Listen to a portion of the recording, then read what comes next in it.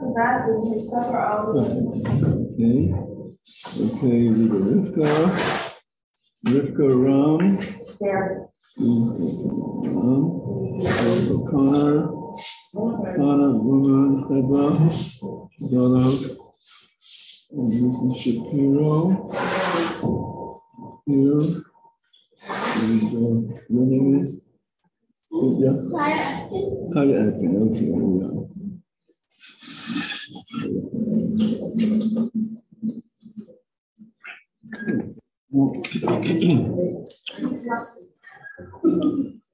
Okay, so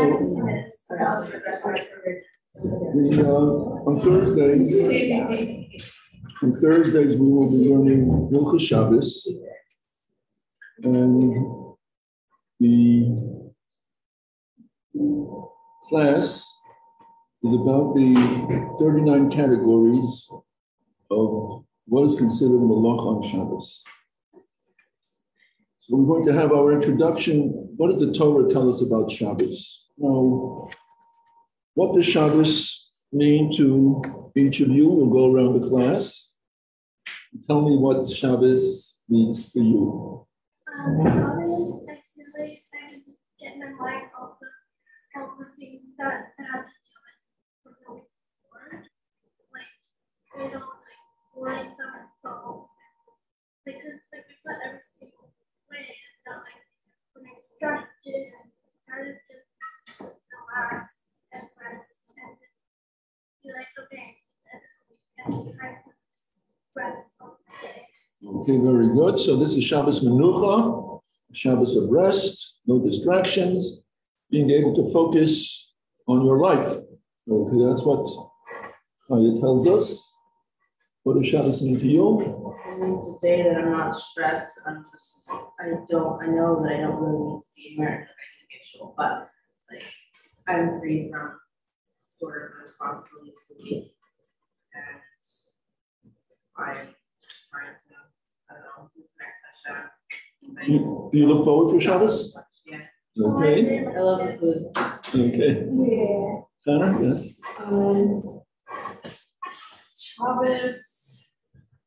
Shabbos is just great. I love Shabbos. Yeah. I feel like I have more. Like energy to like internalize the things that I'm hearing. Like whenever I love learning Pirkei Avos. Like last Shabbos we were up in Penn State.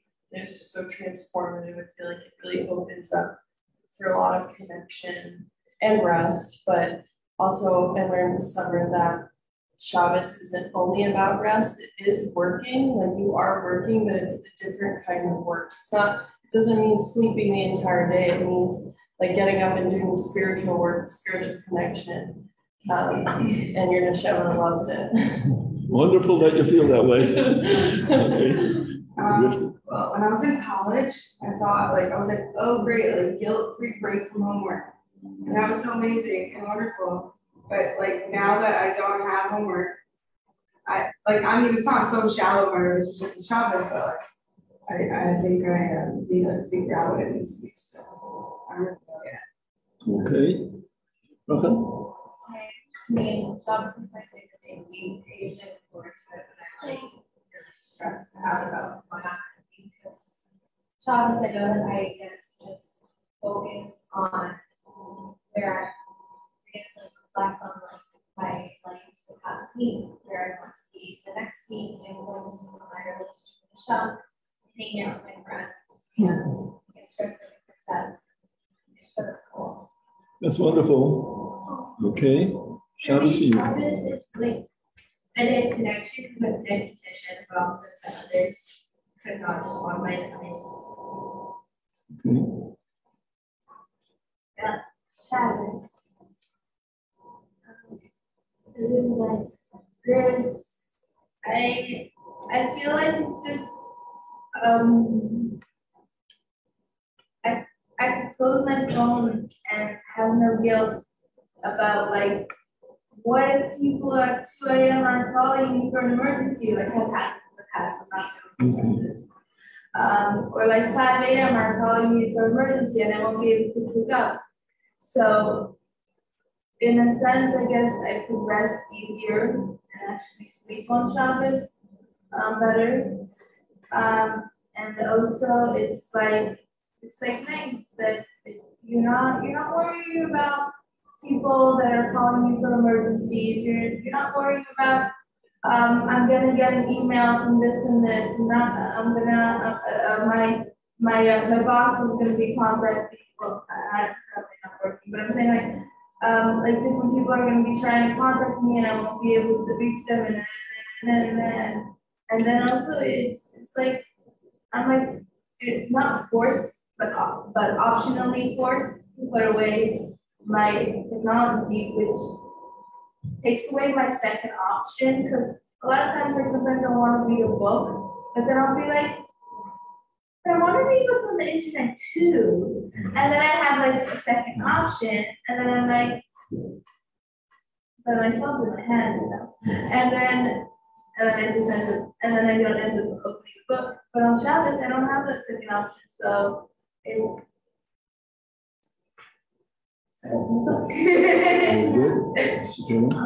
Shabbos means it changed. You stop what you worry about for the whole week and you turn around and change your life. It's, you forget different things and you focus on the day.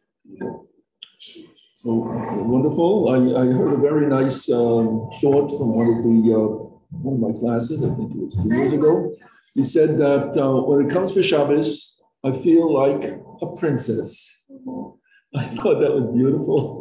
You feel like a princess? That's what someone told me in class. So I feel like a princess. I get dressed up and I feel royalty. So that was really what it is. It's royalty. It's beautiful. Is it ruffled in the shirt? So it's not for this. It was 2 years ago.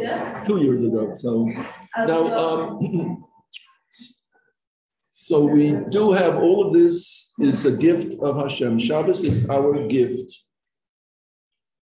And who are the ones who usher in the Shabbos? How does the Shabbos start? The women bring in the Shabbos by lighting of the candles.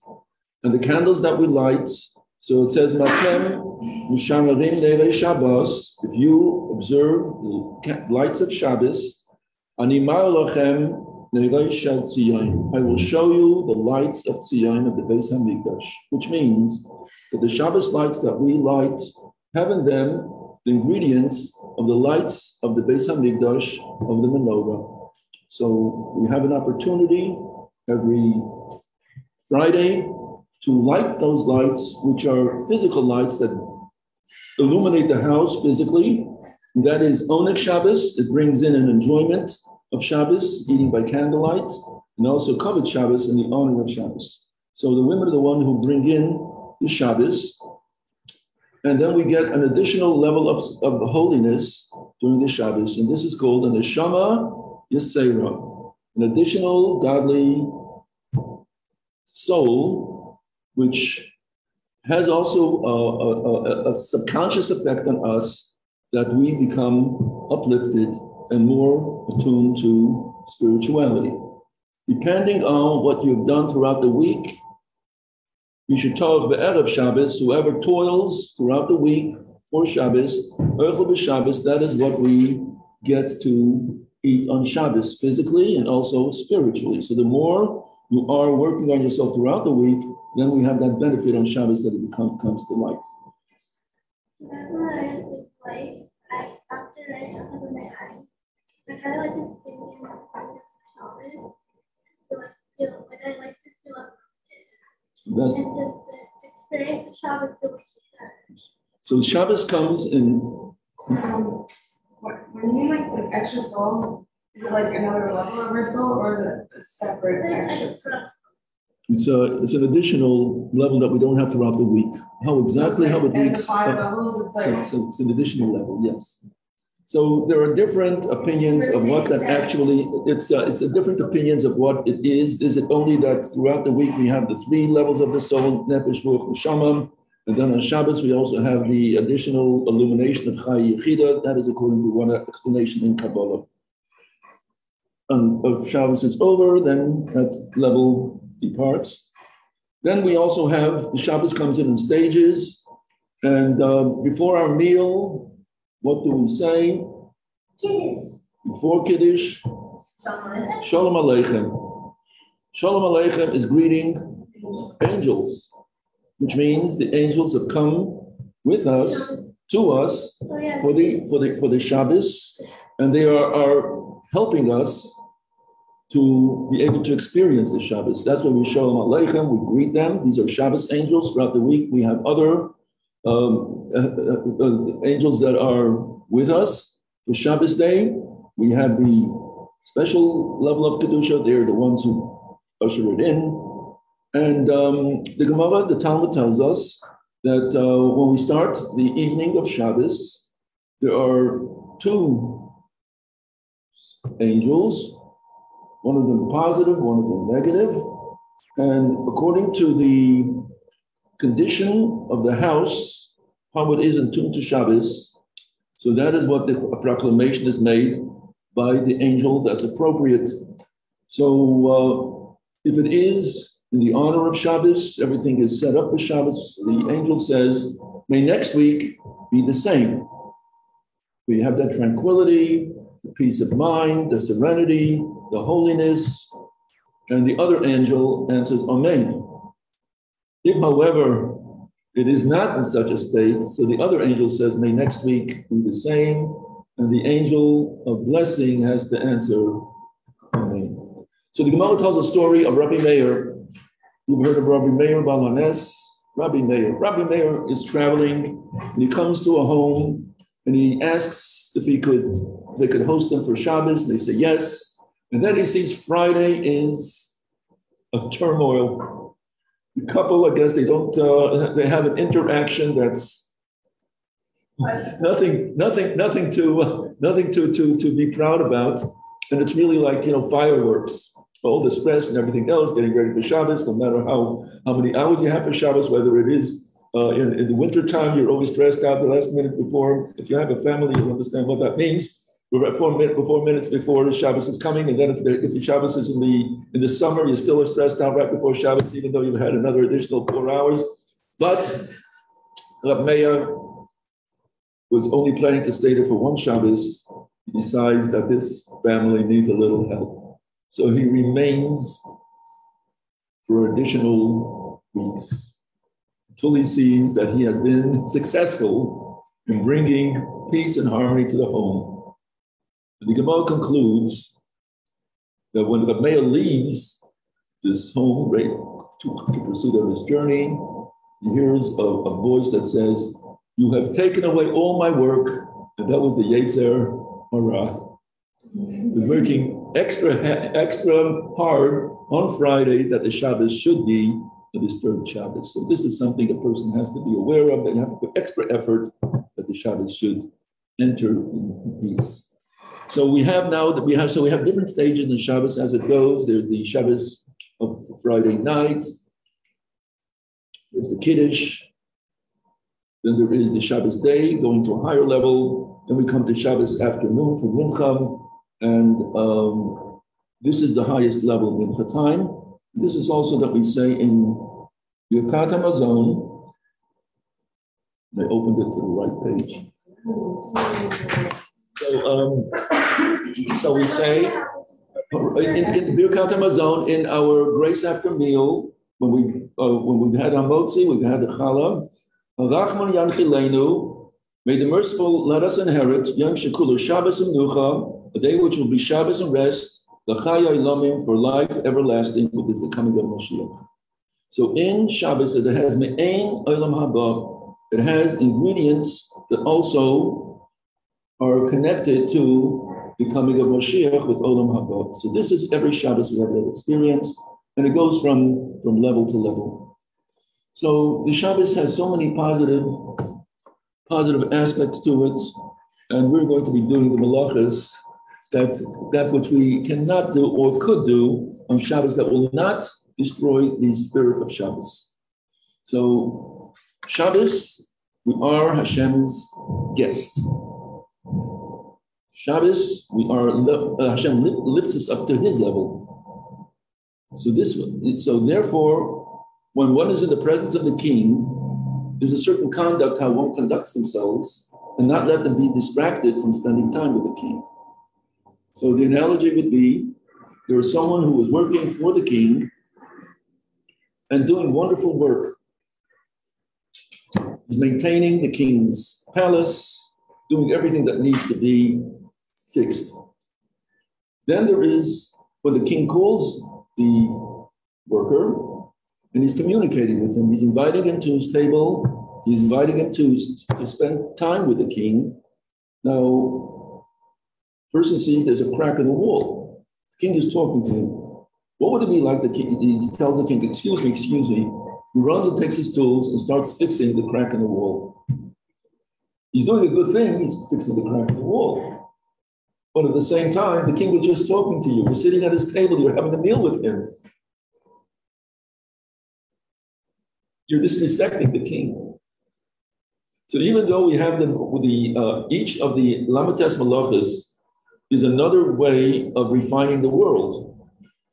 Sheish Shamim Tasa Malacha, 6 days a week you should do work, because each of the activities that we do of the Lamates Malachas is refining the world, making the world a better place. Whether it is borer means selecting, separating good from bad. That is something that is a wonderful thing when it is appropriate. When you're doing it at a time when you're spending time with the king and he took away all the negative things, there's only goodness, then what are you doing now? You're taking away your time from the king and you're now doing something that is disrespectful, even though throughout the week it is something that is commendable and something that is wonderful and that is what is good. So therefore, when we speak about Lamates Malachas not to do it, is because it is distracting our connection with the king at the time that the king is communicating with us. And therefore, when we do say that Hashem is at our Shabbos meal, the godliness is there on the level on that level, and the meal is Hashem's meal. So therefore, this has a special halacha as well. It says that a person who spends for Shabbos, with having Shabbos in mind, it comes from a separate budget. Hashem gives you the budget on Rosh Hashanah, gives us the budget for the entire year. Then there is another account. There is another account that is for spending for Shabbos, Yom Tov, Rosh Chodesh as well, and then also for education, Jewish education. That comes from a different account. Hashem says, whatever you're going to spend for Shabbos, Yom Tov, Rosh Chodesh, in the honor of Shabbos, whether it is the special foods, whether it is clothes, whether it is the flowers that you buy to enhance the table, the cutlery, anything else that you buy for Shabbos, that is on Hashem's account. And Hashem says that He will, throughout the year, take care of that which you spent extra. He will take that, make that your spendings will be reimbursed. So you're taking it out on Hashem's account. He's going to reimburse you everything that you spent for the Shabbos, Yom Tov, Rosh Chodesh, and for your Jewish education. So, love alive, I need a shalem. You could take out also monies, and I will pay. So this is where Shabbos is, and so even though we're going to be focusing on that which cannot be done on Shabbos, I just want to make the introduction that Shabbos, the reason why we don't do all the malachas is because of the specialty of Shabbos, what we should be spending time with. So let's open up our booklets, and we're going to see Shabbos in the Torah.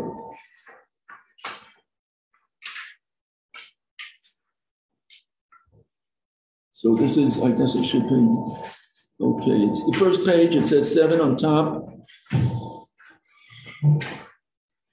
This is where we start off with Kiddush. Yom HaShishi, it ends with the sentence of Hashem saw all that He had done, and behold, it was very good. It was evening and it was morning. Yom HaShishi, it was the 6th day. And from there we continue by heaven and earth and all their components were thus completed. So there's an interesting, why do we start with Yom HaShishi for Kiddush? we should start by Yachulu. We're speaking about the conclusion. Heaven and earth and all their components were thus completed.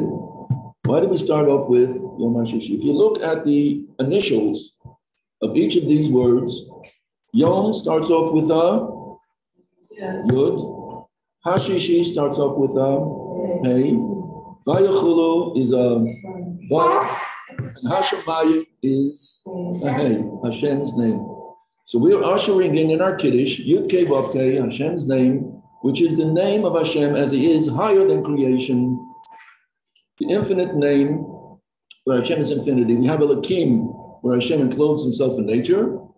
And nature is godliness that is repeated each time. It's repeated again and again and again and again and again and again. We would take it for granted. That's what nature is, Mother Nature. But it's Hashem doing things on a constant basis. And then we have Hashem, who is Hayahai B'Yiyah Echad, past, present, and future, all in one, where it's above time and place. And this level is what we usher in for Kiddush.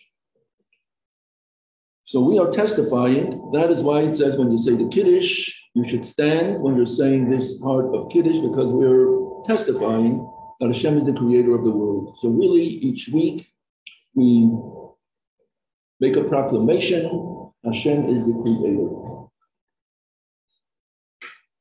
And with that, we bring in the Shabbos.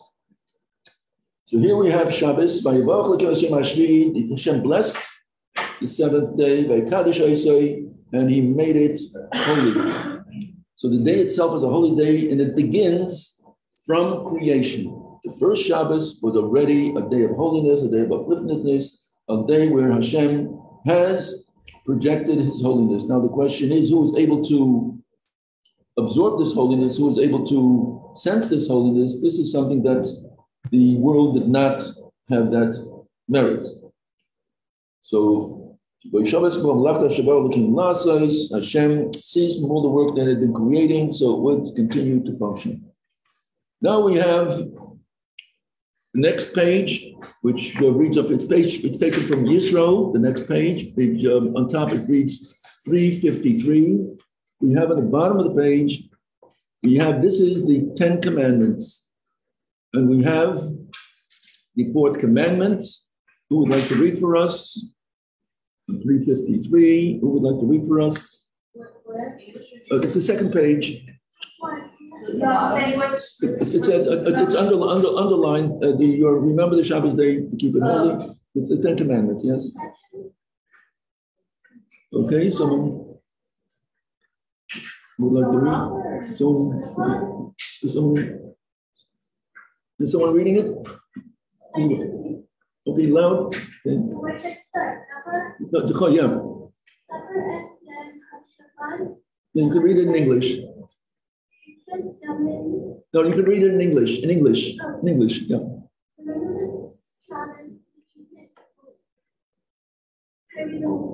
Yeah.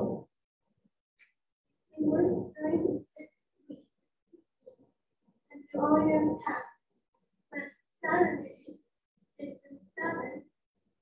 Hashem, your Hashem, we're not going to see that. This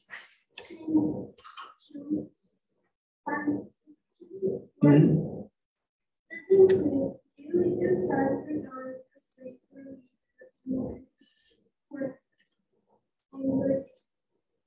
it was during the winter time. Continue, yeah. Continue. So it's during the 6th week that Hashem made the earth, the sea, and all that is in them. But He rested on the 7th day. Hashem therefore blessed the 7th day and the 8th. Okay. So here we have the Shabbos that is being given as part of the 10 Commandments. One of the commandments that the Torah tells us that this is a day to keep holy. That's the positive. So this Zechor Shem HaShabbos L'Kadshai, this includes the making of Kiddush. How to remember the Shabbos day to keep it holy? We bring it in by making Kiddush. So making Kiddush is a biblical mitzvah. Whether it is declaring it during our davening, or whether it is saying the Kiddush over a cup of beverage, of wine, So this becomes a mitzvah of the Chor Shem HaShabbos L'Katze. Remember the Shabbos day to keep it holy. We have the on the beginning. We have on the bottom of the page, on the page 353, we have underlined. This is by tradition. What is considered work? So nowhere in the Torah does the Torah tell us the definition of the word malacha. However, we do have Torah Shebaal Peh. We have the oral transmission by Moshe Rabbeinu. When Hashem told Moshe Rabbeinu, "You're not allowed to do any work on Shabbos," He also told him, "What does work mean?" And that the Torah will tell us some of the activities that are forbidden, where it's specifically in the Torah. The Torah tells us about cooking and other food preparation. The Torah tells us not to light a fire, that's work. The Torah tells us all the agricultural activities are work. So this is specifically in the Torah. There are those that the Torah specifically tells us what we are not permitted to do. And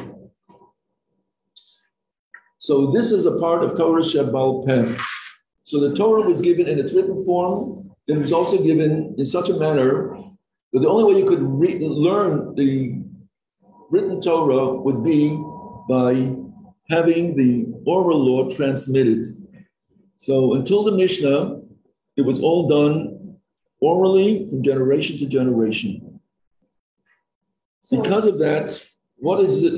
How do we get that information if it's nothing is in writing? Speech.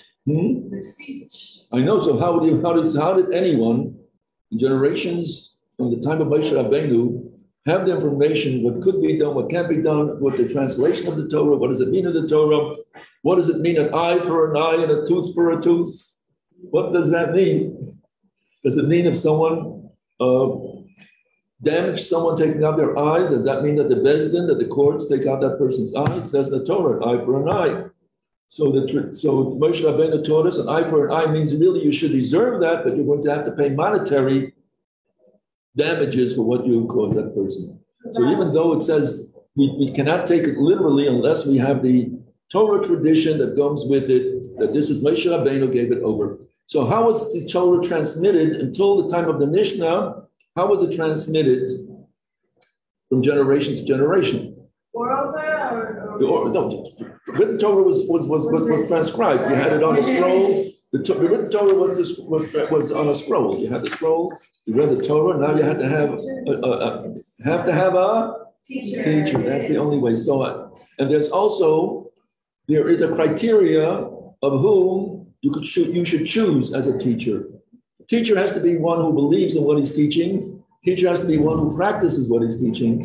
And the teacher has to be one whose conduct is exemplary, a person who is a model and knowledgeable. You should be able to emulate this teacher and be able to follow not only what he's teaching you, but also to observe how he conducts himself and to be able to learn from him as well. So Hashem wanted to have the leaders of Klal Yisrael, the teachers of Klal Yisrael, and that's why you had the Shevet Levi was designated to be the teachers. You had from Shimon, you had those were the teachers of the small children. You had people who were given special talents that they were able to transmit the Torah in a way that the one who is the recipient should be able to get the full strength of what Hashem is wanting, the message Hashem wants to do. And therefore, when we have the word halacha, what does halacha mean? Halacha is laws. But what is the translation of the word halacha? What is the root word of halacha? Holech means to go. How should you go about your life? Where Hashem wants you to. Halacha is the way of leading. To Hashem's ways. Lead something in a direction. Lead us in the road that Hashem wants us to go. So this is that's our roadmap. Or now we have our GPS. And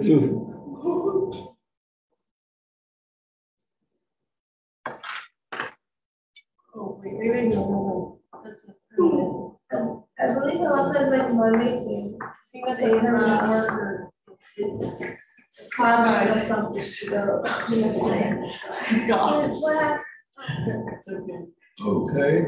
Halacha, the word holech is the root word. Wait, Rabbi, I'm sorry. Rabbi Baras. Okay, never mind. That's a permanent marker. Oh, there's a permanent. No, trust me. It's okay. You can put on board I guess I'll have you marker. watch it. Okay, we'll take it off later. Okay. Yeah, you just put on board marker on top of it and then it comes up. Okay. So this is, so here we see when it comes to Do we the, have a board marker right there? it doesn't, it's gone, we have to replace it. So we do have, so we see, starting right away from the Ten Commandments, that immediately the Torah was given in such a way that you have to have the oral law with it, because it says, do not do any work. And what is the definition of work? Nowhere, the Torah only gives us a few of what is considered work, like you're not doing Shabbos cooking, like the fire, the agricultural work, but there are so many others that are included where the Torah does not tell us about writing, the Torah tells us about sewing, of building, all of these, the Torah doesn't tell us, but it is a part of the Lamed Testament office. So now we have in the next page, the Sabbath.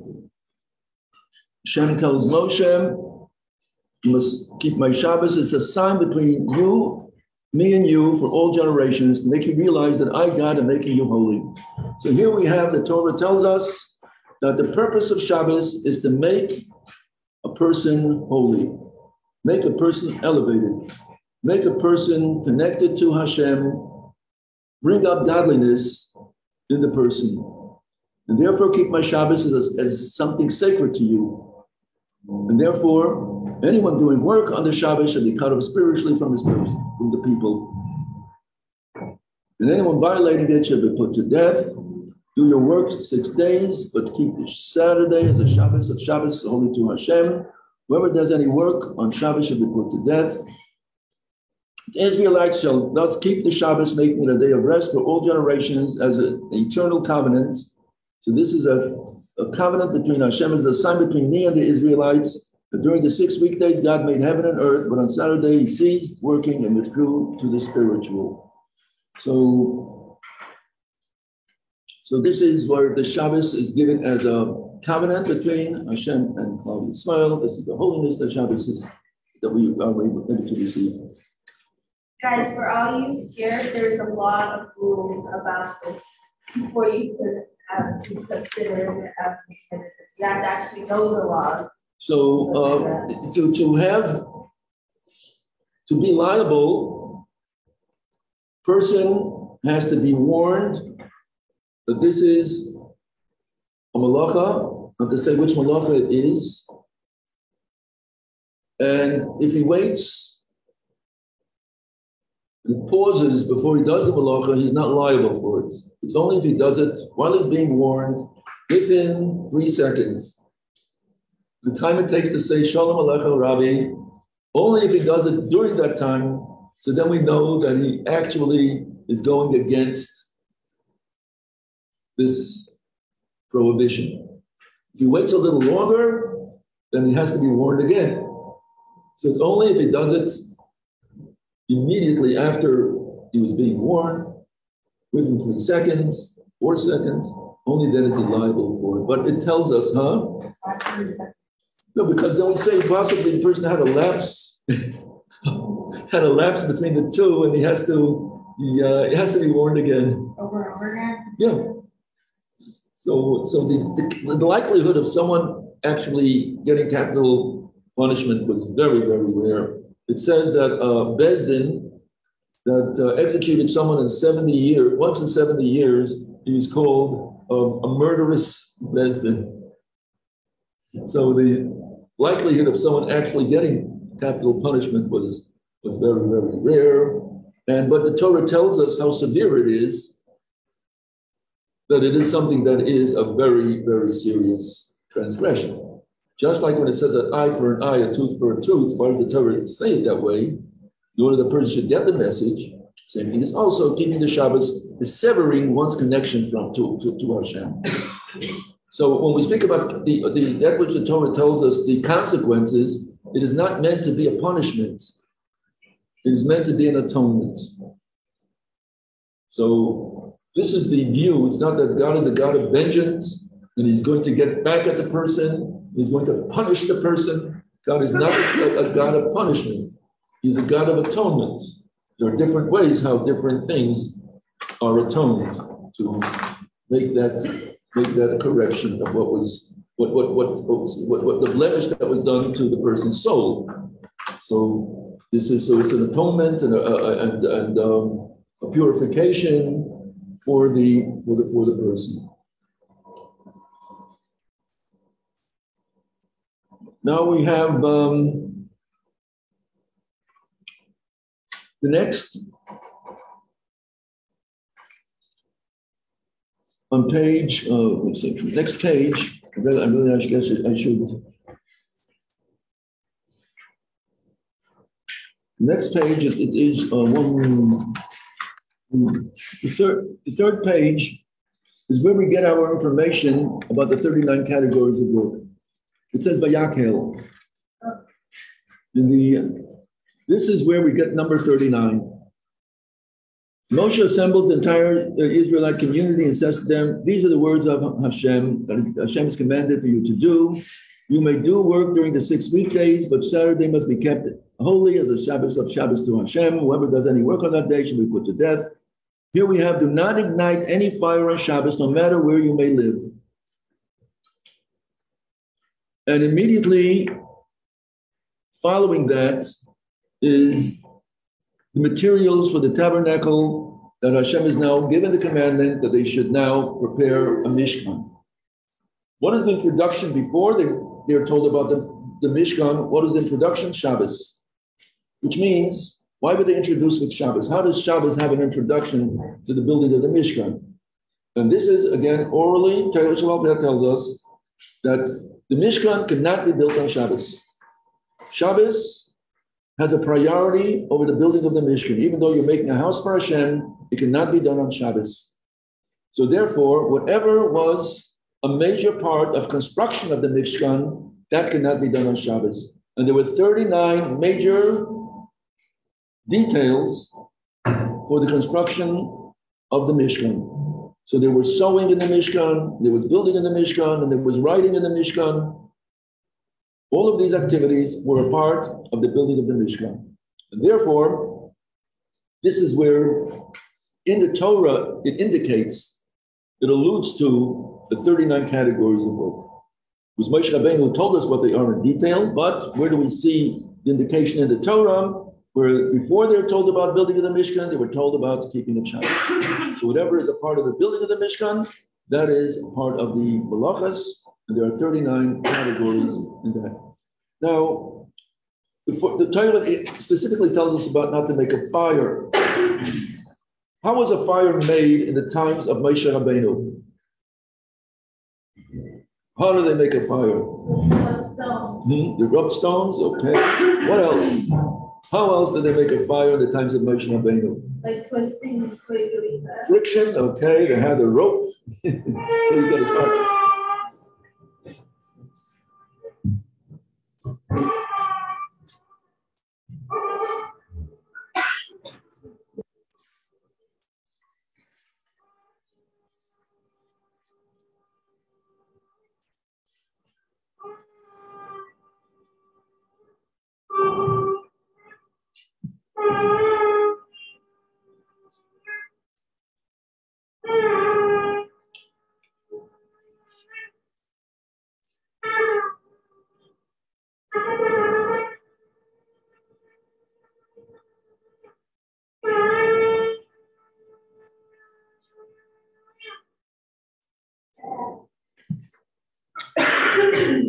Okay, if anyone could tell me what about a tinderbox, you'll tell me next time.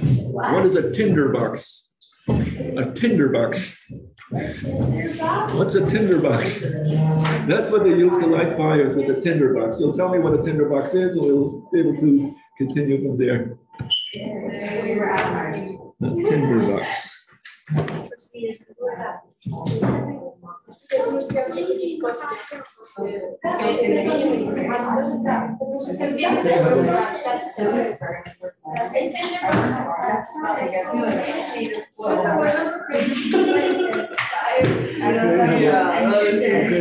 Have a wonderful week. Okay, how do we close the? I love it.